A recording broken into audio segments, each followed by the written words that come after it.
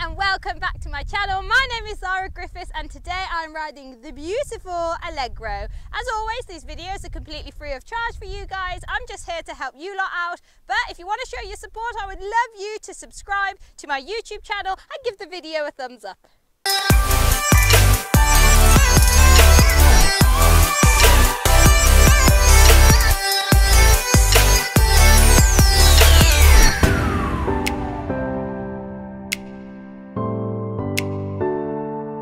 Okay, so today we are going to be learning how do I ask my horse to canter. So the aids for canter basically. Now this video is a really simple video, but what I want you to think about is how you're going to move your body with your horse. Basically the transition from trotting to canter, you really want to think about how you don't want to fight them by not moving with them. So it's quite important at this point that we go with them. So the aids for the canter is one, I must have a good trot. And when I say good trot, it does not mean fast, because everybody always thinks, oh, I've got to have a really forward trot to get the canter, and that is just not the case. So if we go too forward in the trot, they run, they're then on their forehand, they're then going to find it really hard to pick themselves up, push you back into the saddle to then pick up the correct canter lead, because of course I'm teaching you how to ask your horse to canter, but it's also important that we get the correct leg. So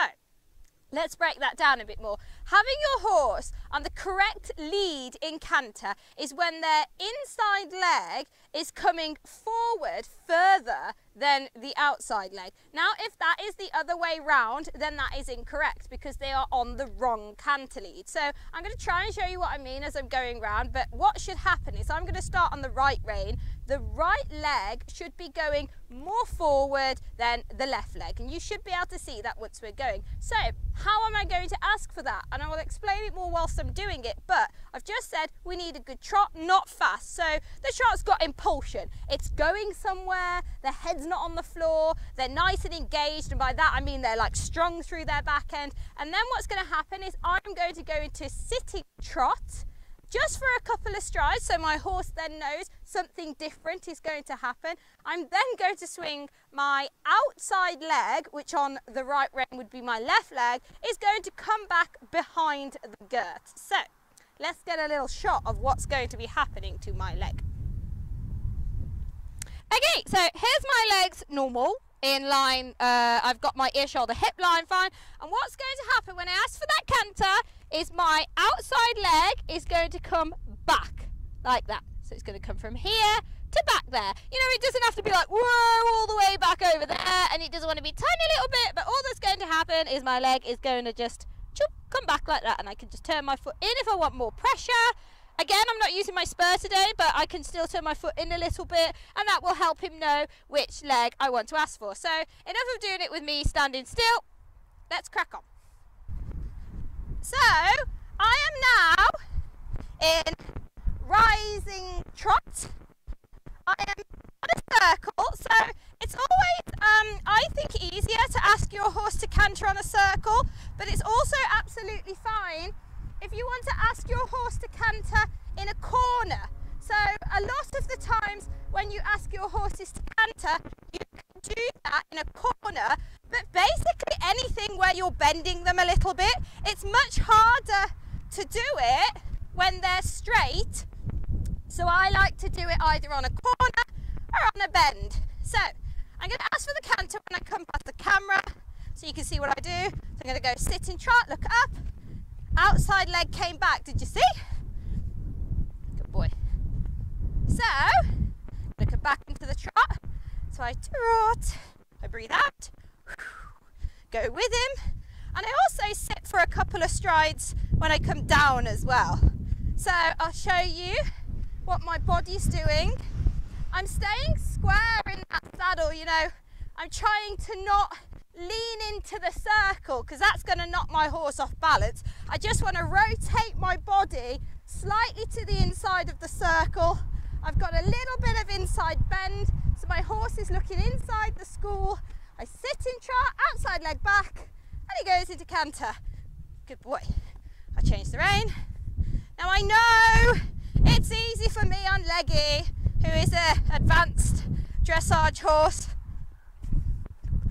but it's much harder if your horse doesn't know what he's doing. But I promise you, if you keep persevering and keep asking the same way, your horse will also learn. But consistency is key. So if you've got a young horse and you're training them, don't ask them different every time. Make sure you ask them the same every time, or else you're going to confuse your horse. So sit in trot, watch my leg, right leg back. Yeah? I'm not leaning forward.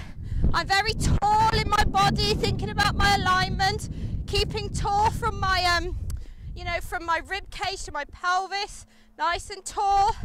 Back into the trot. Do it. Sit in trot, couple of strides, then I rise. Thinking about rotating slightly to the inside of my school. I've got inside bend, sit in trot, right leg back, and canter. Good boy.